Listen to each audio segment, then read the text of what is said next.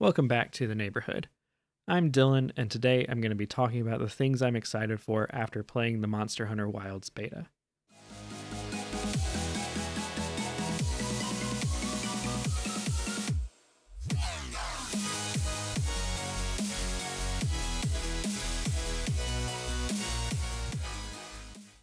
I'm a huge Monster Hunter fan.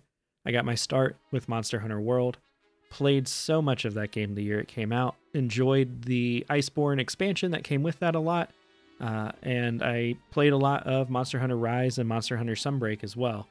I even went back and played some of the older games on my Switch and on my 2DS.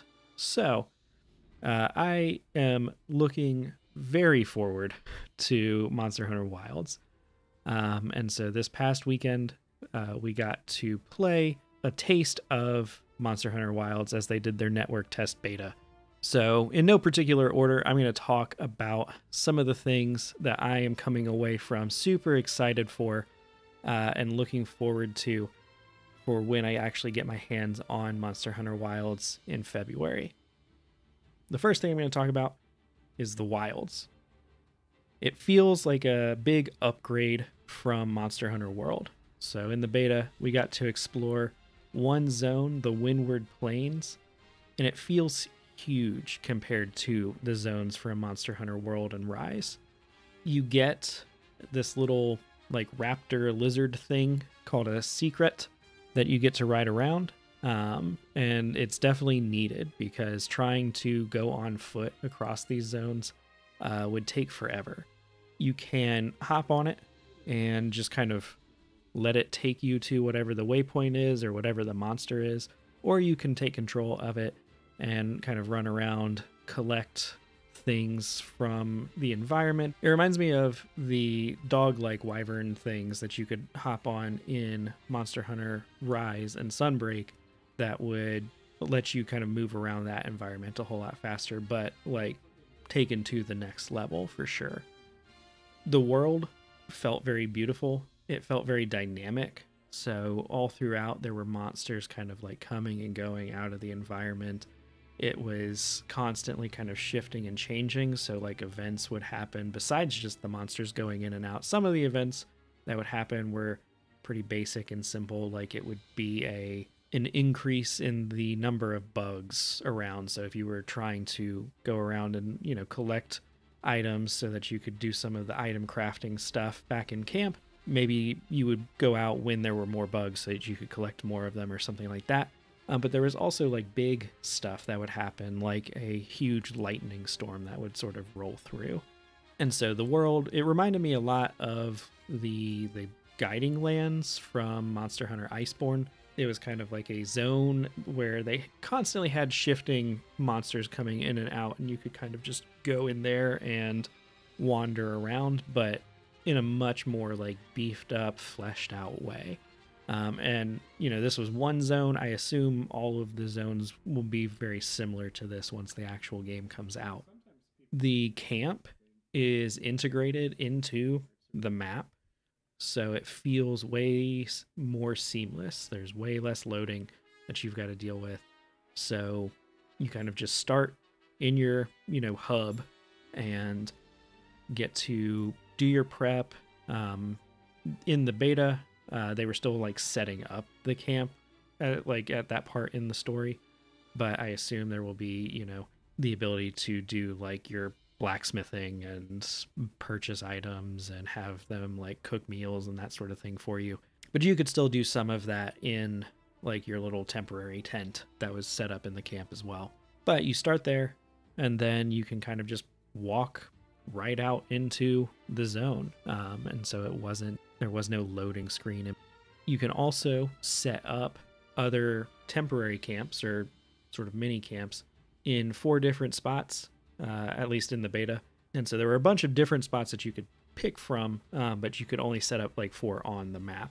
And so those would serve as like if you got knocked out or you wanted to head back and like restock or change weapons or items or something like that, you could do that at one of these camps that you could place down in specific zones in the map. Some of them were like very safe. Others were much more dangerous, where the monsters might find them and destroy them, and they would have to be kind of rebuilt by some of the feline companions that were going around. And so that was on like a timer. So it was kind of like a risk reward sort of thing where it's like, okay, this one's a lot more convenient to where I'm going to be fighting this monster, but the monsters might find it and destroy it, and then I don't have a nearby spawn point or fast travel point.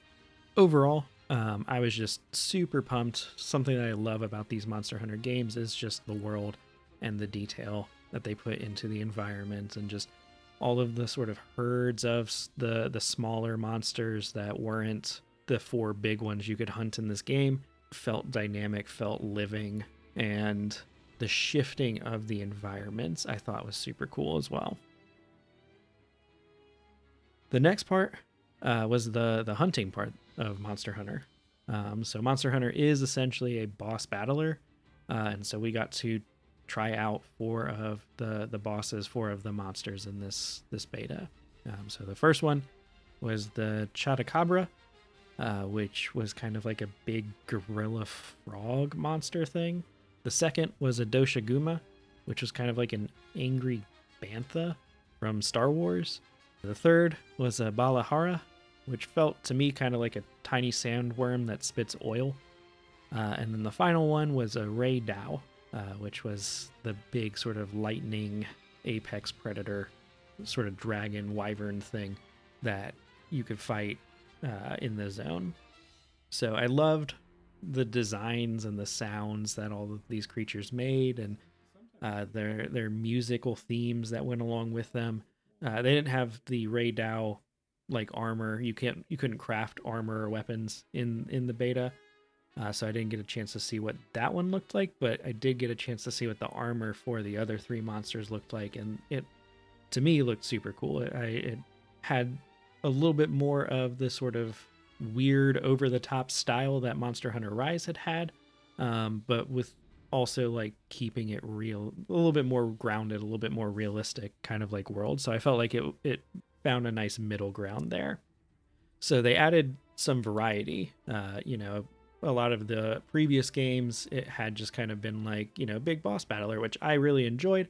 But this one felt like it added variety. So for example, the Doshaguma, it shows up in like a herd, and there's one of them that's the alpha, and so you have to decide if you're going to try to drive the other ones away so that you can just focus on the alpha, or if you're going to have to kind of try to fight all 3 of them at once. And so I thought that was kind of a neat concept.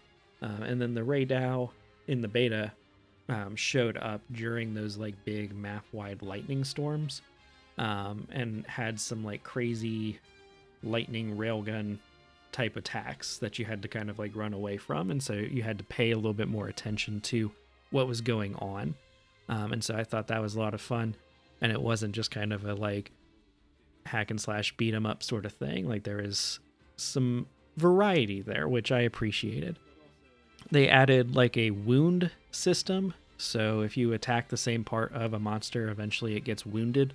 When it's wounded, you can attack that part still, and it does like some bonus damage, and eventually you'll destroy that wound and get a little bit more of a damage bonus or a stagger for the monster. Or you can use the new focus mode, which lets you kind of more finely tune your targeting and do a focus attack, which if it hits one of the wounded parts, instantly destroys it for a big damage boost, and has a pretty high chance of staggering the monster. That seemed really cool. It seemed like a way to kind of help the fights keep flowing and feel dynamic. It seemed like an evolution on some of the ideas of things that they added in like Monster Hunter World and Iceborne, that became like you just felt like you were doing the same thing to all of the monsters in that, whereas this, it feels a lot more interesting, a lot more dynamic, because it feels like a more natural part of the fight versus like, okay, now I've got to use my claw to grapple to the monster and then create a wound which does bonus damage, and then we only attack that part. So they changed a lot of the weapons. I didn't get a chance to try them all yet, but I did try out all the ones that like I play a lot of when I play these games. So I tried out the Charge Blade, the Switch Axe, the Longsword, and the Insect Glaive. And so all of those weapons had new options. For the most part, I would say they all felt smoother to play and like you had more choice to do different moves as you were playing. I had to adjust a little bit and learn some of the new moves and try to figure out like, okay, what am I doing? And how do I incorporate some of these new moves in? But there was a lot of cool stuff that seemed like iterations on a lot of what the weapons could already do, but in cool new ways. So like the Charge Blade was always able to sort of block attacks. Now there's the ability to sort of like do a big counter attack. Same with the Switch Axe, where you can do sort of this big counter attack and like amp up your damage, and then continue to attack the monster, maybe kind of knocking it to the ground and giving you a big damage window or something like that. I think overall, the hunting is going to be a lot of fun, which, obviously it's Monster Hunter. They could have not changed anything and I still would have thought it was pretty fun, but it's cool to see them like iterating and pushing this forward and not just kind of releasing the same game over and over again. I'm also excited for the story. It's a Monster Hunter story, so it's not like it's going to be like this super in-depth, deep story, but it seems like it's still going to be ridiculous in a fun way. The crew that you're out there exploring the Forbidden Lands with seems like a lot of fun. They seem like they have big personalities, and so I'm excited to kind of see how that plays out. The character that you make also has like a voice and a part in the story. I don't remember in previous games your character ever like speaking or being like a part of the cutscenes and that sort of thing. But in this game, your character is, like taking active part in the story, which I thought was really cool. Your feline companion also speaks now, which was a little jarring at first, but I thought was fun because it's just kind of like a goofy over the top thing. And then just in general, that's what these games, I feel like their stories is a fun, like over the top anime story that's taking itself super seriously. But I personally find that to be part of the charm about these games.